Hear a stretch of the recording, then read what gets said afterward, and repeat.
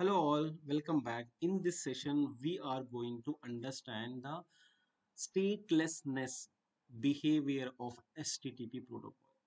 Okay, quite opposite to this is a TCP protocol. It will follow stateful nature. So what does it mean by statelessness or statefulness, and which one is good for us?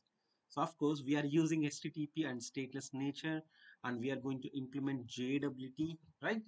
So in the last two sessions, I have given simple introduction here, and here I've explained what is the difference between authentication and authorization. I know still you have lots of questions and doubts. Don't worry. So by end of this discussion, um, maybe it will take two more or three videos to understand clearly, but I will connect all the dots so that by the end you will understand it. Clear means clearly. So help us understand like what is the statelessness of HTTP protocol and what does it mean statefulness in TCP protocol. So if you understand this fundamental thing, then you will understand the importance of using session based authorization or importance of JWT token based authorization. Okay, so here, okay, I'm just taking help of a paint. So in any web application, or you can consider e-commerce web application, or you can take any bank application. Suppose bank application, if you go to the login screen, if you will enter user ID and password, and if you click on submit button, okay, then if user ID and password is correct, you will get an access to go to the home page and you will do all the transaction. But what is happening inside? Okay, that's what we are going to understand. So before that, first we should understand what is the statelessness behavior of HTTP. So here statelessness means, okay, maybe you will get a lot of confusion here. Don't worry, I will try to make it simple. So what does it mean by stateless means this HTTP either request or response, this HTTP protocol. Okay, normally whenever you click on sign in button, okay, we are sending a HTTP request to the server, right? So this HTTP protocol will take the client request to the server, and the server will validate whether user ID and password is correct or not. Okay, that is called authorization. Sorry, authentication, right? That's what we understand as the last session. So here, once it is validated, and immediately it will send a response to the client. Immediately it will send a response to the client that whether it is a valid user, or if it is not a valid user, it will send a response like a 401 unauthorized, or like a user not found something.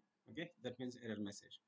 Okay, after that, what will happen? This HTTP request, HTTP response is not going to store any information about the client on the server, or at the same time, any information about the server on the client. Okay, what I'm saying, I will repeat one more time. This HTTP request and response, that means which is following the HTTP protocol, is not going to store any information about the client on the server and any information about the server at the client. So now you will get lots of questions. Suppose Raghu, if we don't any information about the client on the server, or if we don't save any information about the server on the client, okay, how does it will possible that suppose I just logged into e-commerce application. So here I'm just entering user ID and password, and if you click on continue, if it is valid, okay, you will go to the home page. Okay, that means the first the user validation is completed, that is authentication is completed. After that, I'm just you can add items to the cart, and you can go for a purchase, and you can do all kind of transactions. Okay, in between we are doing lots of HTTP requests to the client and server, right, in between. But the statement is HTTP request is not going to save any information about the client on the server, or any information about server on the client. Yes, that is completely true. But how it is happen? How it is possible to implement this kind of architecture that once you got user as logged in until he's signed out, you can do some transaction, you can send some more HTTP requests to the server, right? And even if you see, if you just logged into the any bank account, suppose SDFC is there, sorry. Okay, SDFC is there. Okay, right now it's time is 10:43, so we're sleeping. Okay, so HDFC web application is there. So you have entered user ID and password. You have sent a request to the server, right? So server will validate whether these credentials are correct or wrong. So once it is correct, once the user ID and password is valid, okay, it will allow you to do a transactions. Okay, while you are doing transactions, you are sending lots of requests to the server, right? If you have done 10 transactions, that means you have already done 10 times you have sent a request to the server from the client. So if server is not going to remember anything about the client, or if client is not going to remember anything about the server, definitely for each and every request it should ask us to enter user ID and password for each and every request, right? But it is not showing. That means what? This statement is wrong.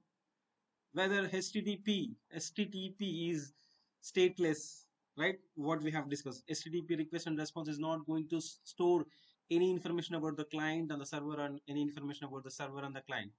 Okay, if it is true, how it is possible to implement this kind of architecture or HDFC? Okay, after some time, maybe if your ideal, maybe bank accounts or bank applications will show you like automatically it will go logged off, okay, logged out, and it will ask you to enter credentials one more time. So but how it is happening now, how it is happening, that is what the interesting story is, what the interesting story. Okay, so here this HTTP request and response is not going to save any data about the client on the server and any information about the server on the client. Why I'm repeating these 3 or 4 times means that is very important to understand. So, but what is happening internally now? So whenever you send a request to the server, okay, with the user ID and password, this server, okay, either it will generate session ID, okay, session ID, or it will generate a token, okay, JWT token. Okay, normally this HTTP request and response is not going to remember anything, but additionally we are implementing the logic that, okay, either we have two approaches. One is session based approach or JWT token based approach.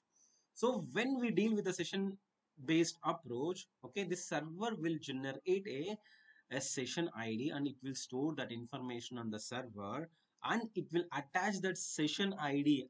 Observe carefully, it will attach that session ID to the response body, because once you got the request and we will send a response, right? This HTTP response is not going to, HTTP protocol is not going to remember anything, but we are attaching that session ID in the form of cookie to in that response.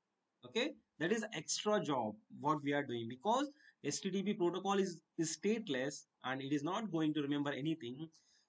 Externally, we are implementing that architecture or logic to attach the session ID into the response body. Same thing. Okay, same thing. Of course, if you are using a JWT token, you will generate a JWT token and you will send that information in the form of response body. So now you got some understanding, right? The basically this HTTP protocol is not going to remember anything about the client or a server. Externally, we should either generate a session ID or a JWT token, whatever it is, and you should attach that in the response body and you should send it to the client. So client will take that session ID or a JWT token, whether it will be stored in a cookie or a local storage, doesn't matter, so that you will remember, right? The client will remember that session ID or a JWT token on the client machine of that particular server.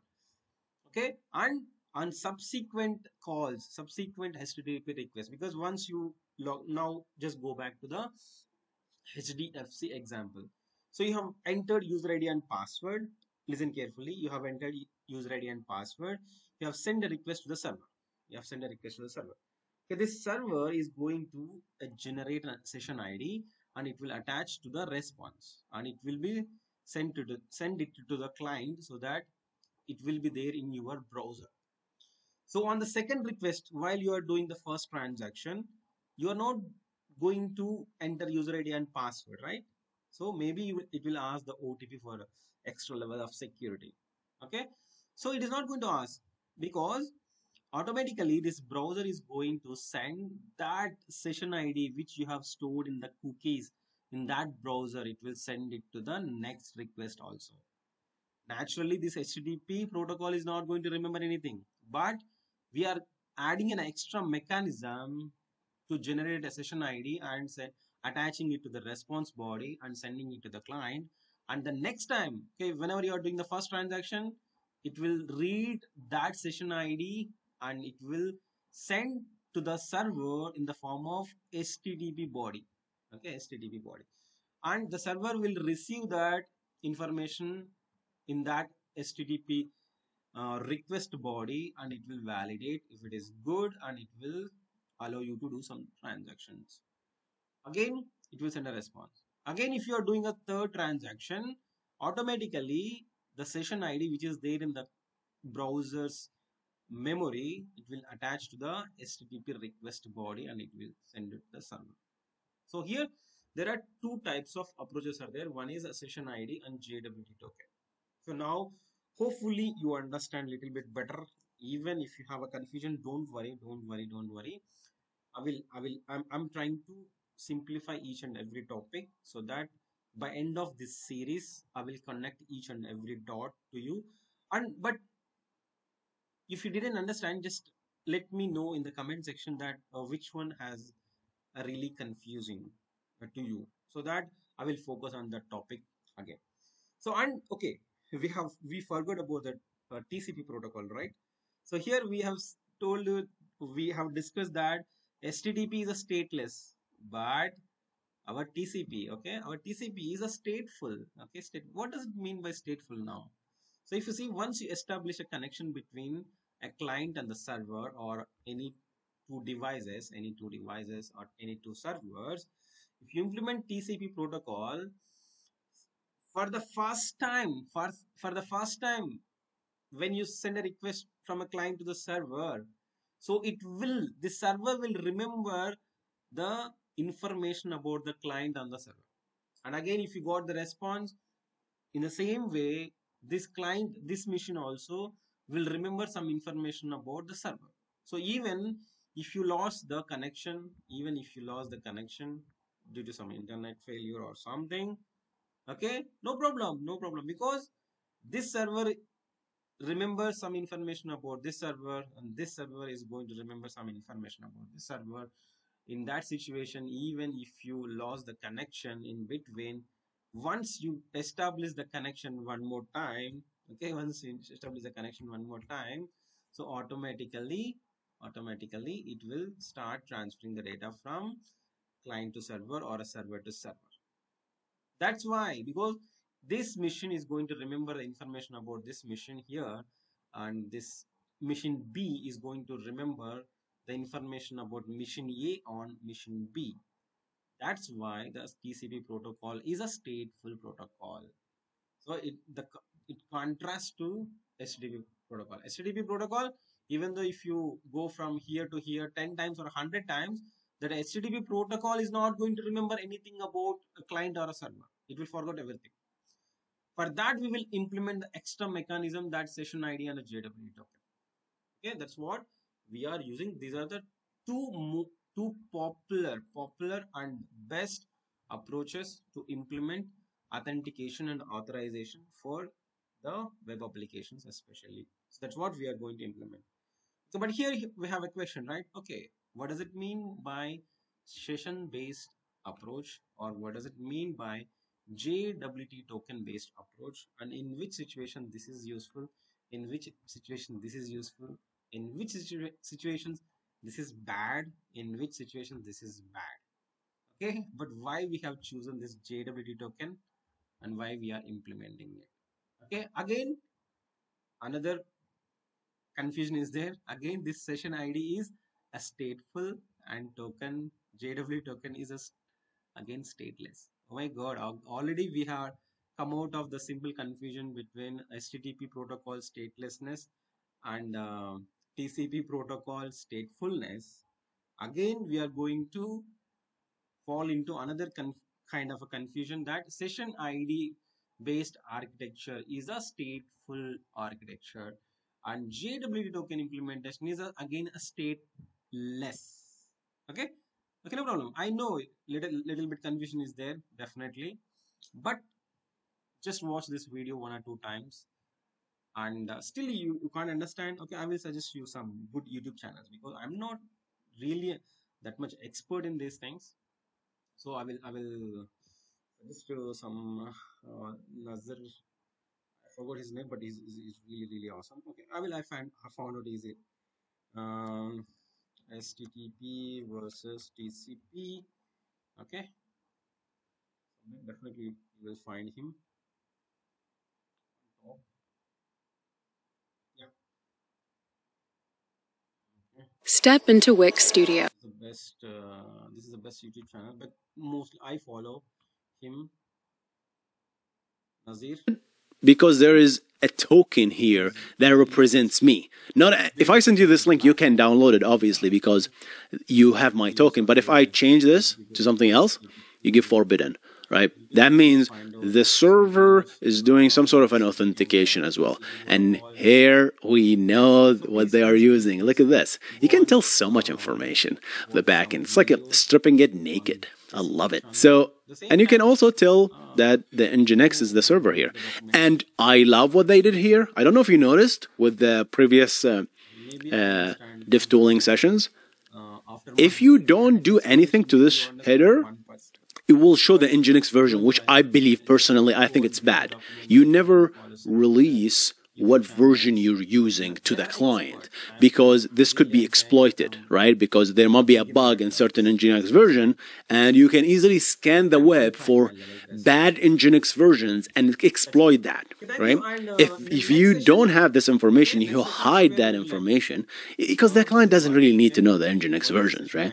Unless there is a feature that is explicitly inserted in an Nginx version. You don't really need to that. So any information about hackers that gives hacker any tip, remove it effectively. That's just a best security practice.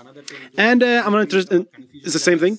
We're just downloading the video. Again, I really think HTTP 1.1 for video is good for serial, like when downloading one video. Maybe that's fine. But HTTP 2, I don't recommend, I think. But HTTP 3, if you're downloading a lot of concurrent requests sent at the same time, definitely that will save you connection times